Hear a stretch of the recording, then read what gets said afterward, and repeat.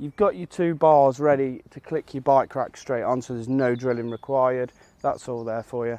And just look at the absolutely stunning LED lighting to finish it off. But I think you'll agree, that's one good looking back end. Right, if you follow me around then, I'll just quickly show you the couple of little bits on this other side. There's not a great deal. You've got your cassette port there to empty your cassette toilet. You have got your electric input. There is a 12-volt socket there for your TV, the TV aerial. Bit weird, probably should be the other side with your awning maybe.